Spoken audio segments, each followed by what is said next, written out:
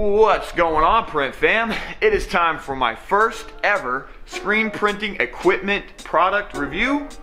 This is a piece of equipment. Let's get started.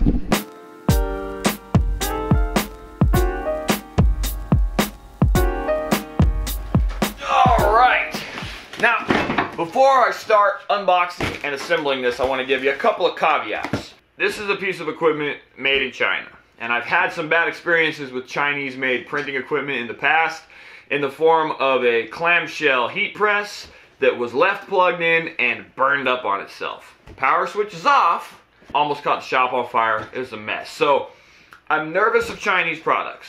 Even though I've had a bad experience in the past, I felt like I wanted to give it one more go. Because this thing is like half the price of a similarly featured piece of equipment from a major manufacturer. The only way to know for sure if these things are any good is to assemble them, put them through their paces, and then report back to you after a couple of months. So this is going to be initial run. I'm sure it'll be fine when it first starts. The real question with this kind of stuff is over the long term if it holds up.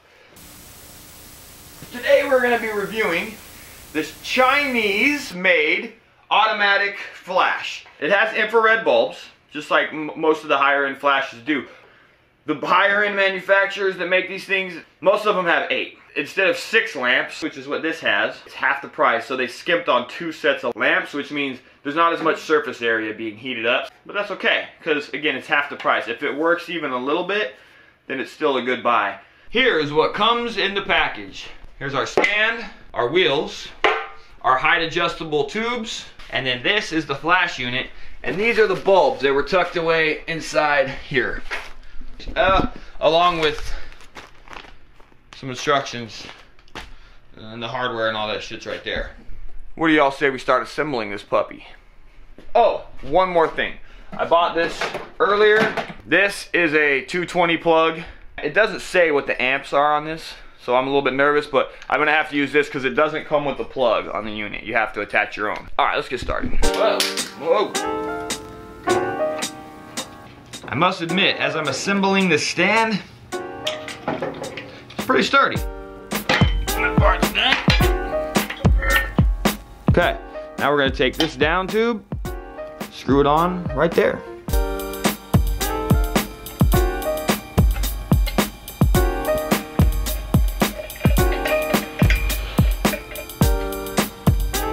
We gotta look at these tubes. See how this wire comes out of the end here? Well, when you try to fit them in here, it's buttoned up to the edge of the flash unit. And then that also concerns me because it looks like this wire may be exposed to, like really closely exposed to the heat.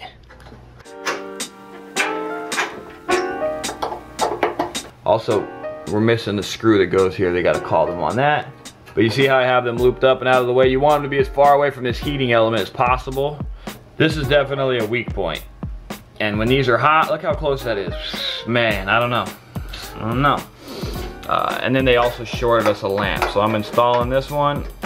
Really hoping it works. Oh my God.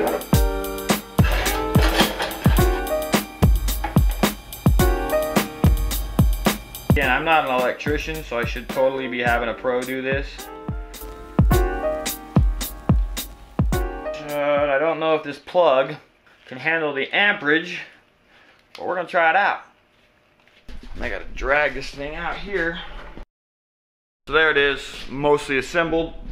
Now, I'm gonna tell you more about it once it's plugged in. Okay, we're plugged in. One of the first reasons I wanted to try this out is because for the cost, you can't beat it. It has 2 fairly large fans that are actually blowing air through onto the platen below. And as you guys know, if you print with water-based, this will allow you to cure water-based, especially if you want to do, like, let's say a discharge underbase with plastic all over the top. This will make it much easier to do that. So that's the first reason I bought it. Nothing.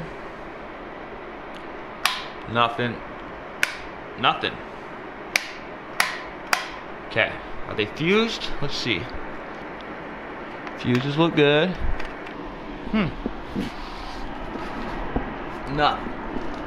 Oh, there it goes. Okay. And that's the other feature. I'm rotating it away, bringing the next pallet in, and 1, 2, 3, before. Get 7 seconds passes, it turns off. There's no more worrying about it. I bring the next pallet around and boom, there it is. And then in 3, 2, 1, 7 seconds later, click, soft. No more scorching your pallets. You know, you can set your seconds up a little higher when you're trying to preheat the pallets, and then when you're actually ready to start production, you could lower the temperature. The head was tilting down, and I was hoping that these would be little adjustments that would allow you to kind of tilt it, but they didn't seem to work. What I did was just raised the front wheels so that it's tilting more this way, and then also I just grabbed it and pulled up on it a little bit, and it seemed to level it out. Styrofoam, bullshit, look at this. All right, and real quick, I'm going to log into eBay and tell those fools that they were missing a lamp and a little screw for the lamp wire clamp. I don't know. We'll see if they follow up, and I'll let you guys know if they do. Okay, update. It's 2:35 and the eBay sellers just got back to me. The infrared bulbs are here.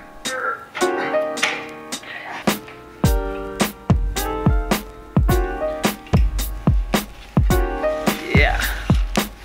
All right, and here's another thing. I just tried pulling one of these out, and just the act of that alone, it may have already been broke, but the glass tube snapped. Be super cautious when you're dealing with these things. This one seems to be okay.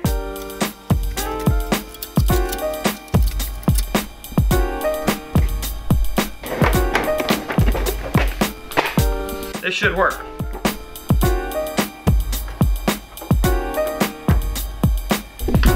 All 4 of these are hooked up.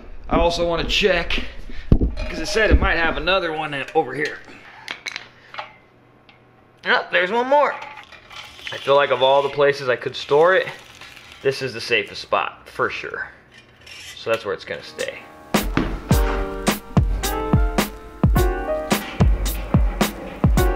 There it is set up on our press. You spin it around, turns back on, look at that. Now, one more thing I want to just, oh shit, that one's not on. The last little lamp's not kicking. I think that one might be dead too. Fucker.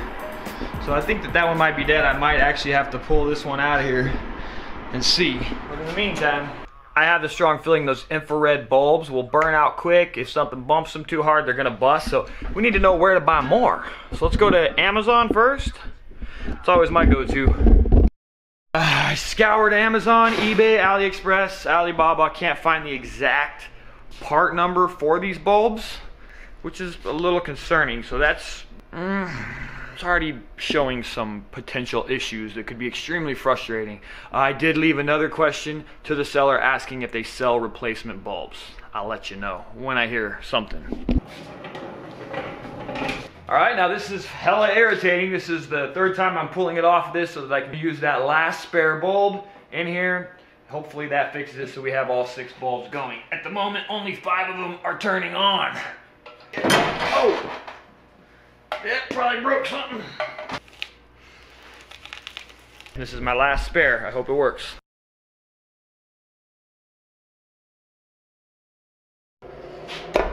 There it goes. Okay.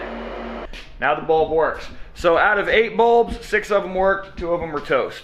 Now the next test is to do a short run. I'm just gonna set up something real quick, see how it flashes. And then the final thing is gonna be finding replacement bulbs for this, because you know they're gonna burn out. And we gotta have access to replaceable parts. I'm gonna do the footwork, try to find someone. As soon as I have the information, I will put the links in the description. Even if this thing doesn't work great or doesn't last very long, I've been looking a long time for an automatic flash, you know, that turns on and then turns itself off. Even if we have to spend more money on a good one later on, this is like a good way to see if it's a worthwhile investment. And then if it is, I'll let you guys know, and then you can decide if you want to use this one or if you want to invest in a higher quality one from M&R or Rock. I mean, we'll see. There's our Monument lightning bolt. We're inked up with some discharge white.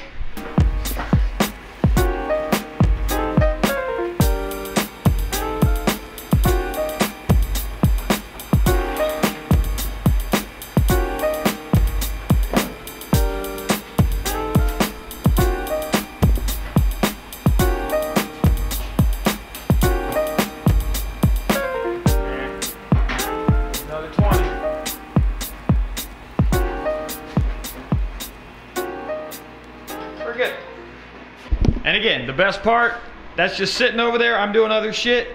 You don't have to stress out over it all the time, making sure that it's off, that the pallets are moved, and all that kind of shit. Just makes life easier. All right, and there's the Monument lightning bolt. The first round test with that flash is a smashing success. Only time will tell if it's gonna hold up to production, but I'll make sure to inform you guys on March the 1st. All right, that is a wrap on the part 1 of the cheap Chinese automatic flash dryer. If you have any questions, be sure to leave them in the comments. Other than that, y'all know what you gotta do. Just take care of yourselves and stay awesome, Prep fam. Peace out.